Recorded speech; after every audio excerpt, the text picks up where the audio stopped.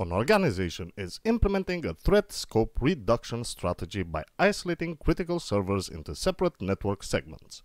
What is the primary security control associated with minimizing the potential impact of a security incident? Is it A, adaptive authentication? Is it B, micro-segmentation? Is it C, policy-driven access control? Or is it D, risk management? You now have 5 seconds.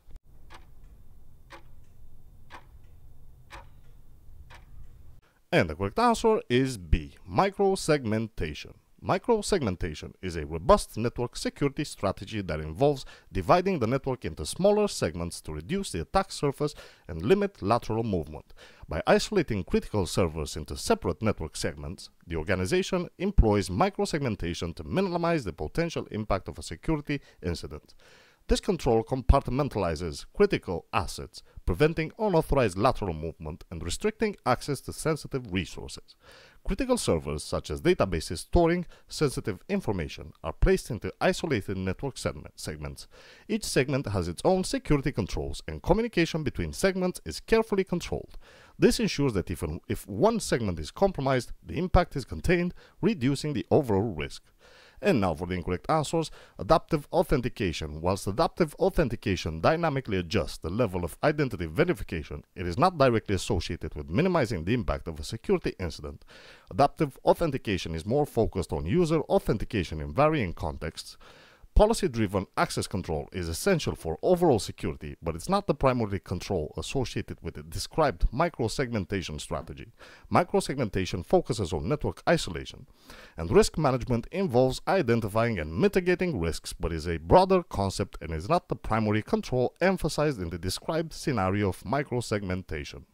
And for the next question of our exam, question number 2. And the question states, an organization is implementing a framework based on user roles and contextual attributes. What is the primary security control associated with defining and enforcing access permissions? Is it A, threat scope reduction? Is it B, policy administrator? Is it C, policy-driven access control? Or is it D, implicit trust zones? You now have 5 seconds.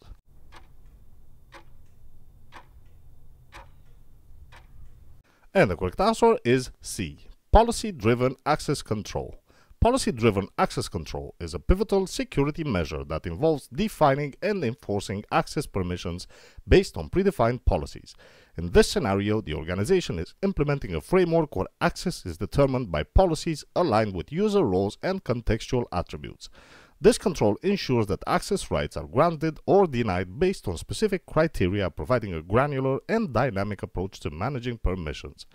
The organization utilizes an identity and access management or IAM system that enforces policies dictating access rights based on factors such as user roles, device health, and location. For instance, a user with administrative role may have different access permissions compared to a regular employee. And now for the incorrect answers. Threat scope reduction. Whilst important, threat scope reduction involves minimizing the potential impact of a security incident, but is not the primary control associated with policy-driven access control. It focuses on reducing the attack surface. A policy admin manages policies, but is not the primary control highlighted in the context of enforcing access permissions. The emphasis is on control itself. And implicit trust zones are associated with the data plane, not the primary control in the context of defining the enforcing access permissions. And for the next question of our exam, question number 3.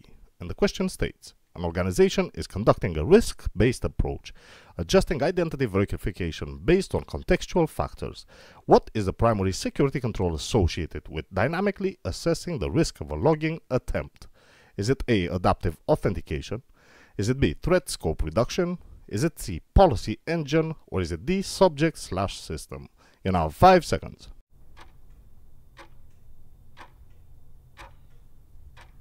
And the correct answer is A, adaptive authentication. Adaptive authentication is a security mechanism that dynamically adjusts the level of identity verification based on contextual factors.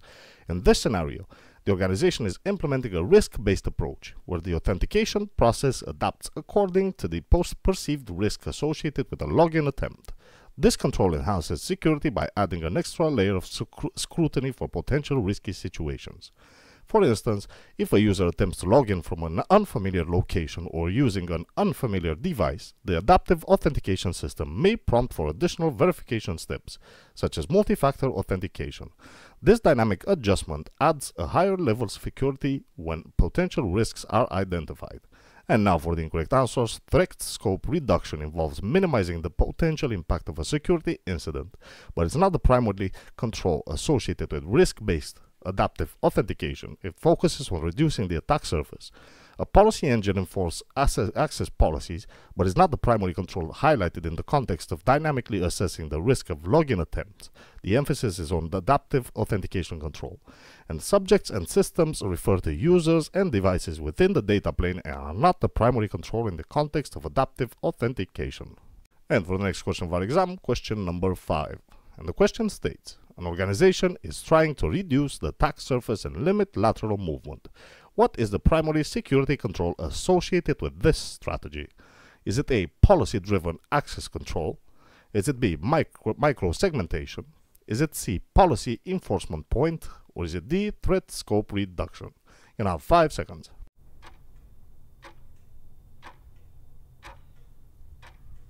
And the correct answer is B, micro-segmentation. Microsegmentation involves dividing a network into smaller, isolated segments to reduce the attack surface and limit lateral movement within the network.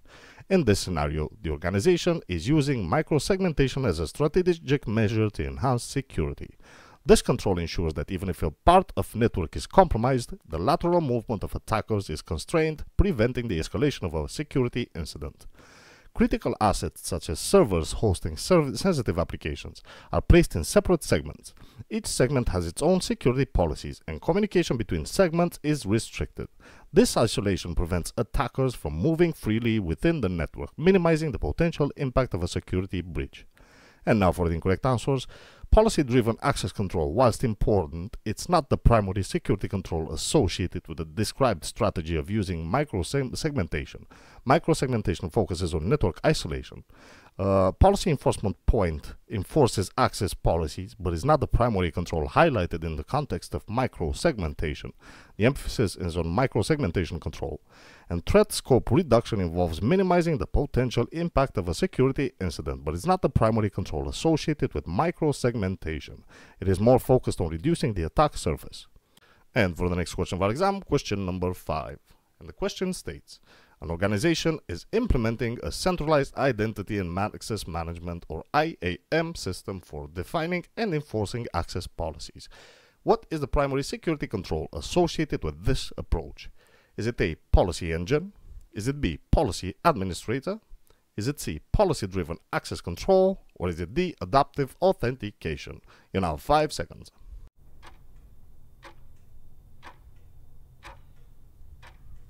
And the correct answer is C, policy-driven access control.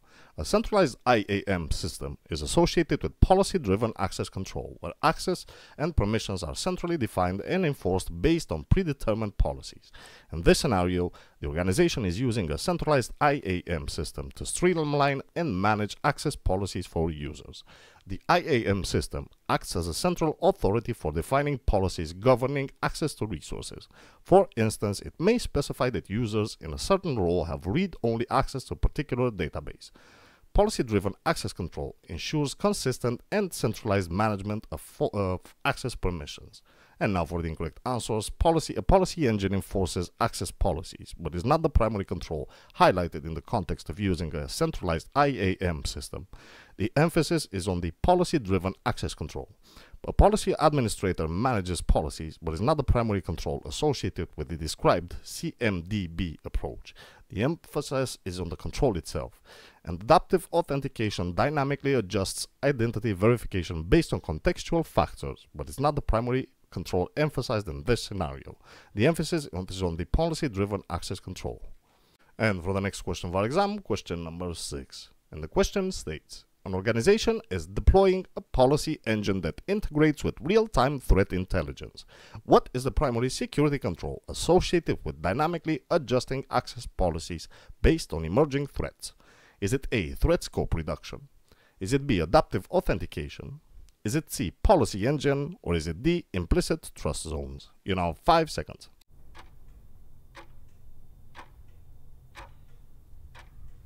And the correct answer is C, policy engine. A policy engine is a security component responsible for dynamically adjusting access policy based on predefined rules and contextual information. In this scenario, the organization is deploying a policy engine that leverages real-time threat intelligence to make informed decisions about the access permissions. The policy engine receives continuous updates from threat intelligence feeds, allowing it to identify emerging threats. Based on this information, the engine dynamically adjusts access for policies.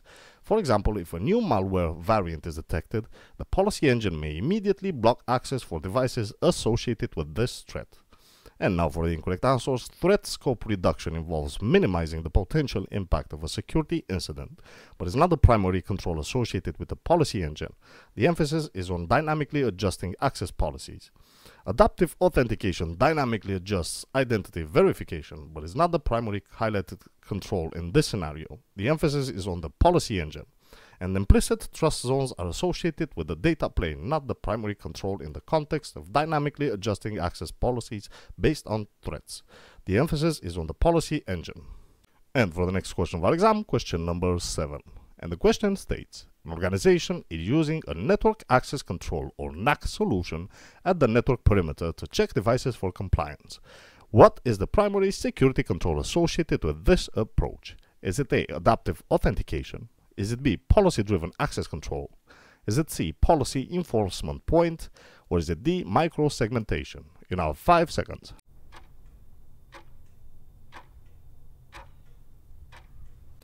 And the correct answer is C, policy enforcement point. A NAC solution acts as a policy enforcement point, inspecting devices attempting to connect to the network and ensuring compliance with security policies before granting access. In this scenario, the organization is using a NAC solution as a critical control point for enforcing security policies at the network perimeter. When a device attempts to connect to the network, the NAC solution checks for its compliance with policies such as having up-to-date antivirus software and the latest security patches. If the device meets the criteria, the NAC solution enforces the policy and allows network access, otherwise access is denied. And now for the incorrect answers. Adaptive authentication dynamically adjusts identity verification, but is not the primary control associated with the described NAC solution. The emphasis is on the policy enforcement point. Policy-driven access control is essential, but is not the primary control highlighted in the context of a NAC solution. And micro-segmentation involves isolating network segments, but it's not the primary control emphasized in the context of a NAC solution. And for the next question of our exam, question number 8. And the question states, an organization is creating an inventory of devices and users using a configuration management database or CMDB to form the basis for access decisions. What is the primary security control associated with this approach? Is it A, implicit trust zones? Is it B, subject/system? Is it C, policy administrator? Or is it D, threat scope reduction? You now have 5 seconds.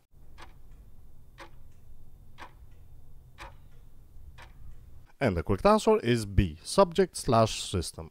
In the context of zero trust, subjects refer to users, devices, or applications interacting with the network. Systems encompass both user devices and the overall IT infrastructure. In this scenario, the organization is creating a comprehensive CMDB to establish an inventory of devices and users, forming the basis for access decisions. The CMDB includes detailed information about each device and user roles. This information serves as the foundation for access decisions, ensuring that only authorized subjects, users, and devices interact with the systems. And now for the incorrect answers. Implicit trust zones involve treating all network segments as untrusted, not the primary control highlighted in the context of a CMDB. The emphasis is on subjects and systems. A policy administrator manages policies, but is not the primary control associated with the described CMDB approach. The emphasis is on subjects and systems. And threat scope reduction involves minimizing the potential impact of a security incident, but is not the primary control emphasized in the context of a CMDB. The emphasis is on subjects and systems. And for the next question of our exam, question number 9. And the question states, an organization is utilizing a security measure which is dynamically adjusting the level of identity verification based on contextual factors. What is the primary security control associated with this dynamic approach? Is it A, policy engine? Is it B, threat scope reduction? Is it C, adaptive authentication? Or is it D, policy-driven access control? You have 5 seconds.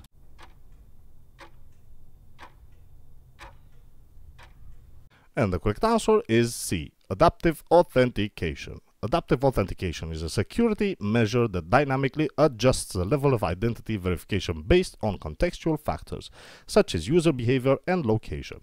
In this scenario, the organization is employing adaptive authentication to enhance security by adapting the identity verification process according to the perceived risk associated with each login attempt. For instance, if a user attempts to log in from an unfamiliar location, the adaptive authentication system may prompt for additional verification steps, such as multi-factor authentication. This dynamic adjustment adds an extra layer of security when potential risks are identified. And now for the incorrect answers, a policy engine dynamically adjusts access policies, but is not the primary control associated with adaptive authentication. The emphasis is on adaptive authentication. Threat scope reduction involves minimizing the potential impact of a security incident, but it's not the primary control emphasized in the context of adaptive authentication. And policy-driven access control is essential, but it's not the primary control highlighted in the context of adaptive authentication. And for the last question of our exam, question number 10. But before that, ladies and gents, make sure to drop a sub and share this video with your friends. And now back to our exam. An organization is deploying a next-gen firewall, or NGFW, to enhance its security posture. What is the primary control associated with the NGFW? Is it A, intrusion prevention system, or IPS? Is it B, antivirus software? Is it C, network address translation, or NAT? Or is it D, VLAN segmentation? You now have 5 seconds.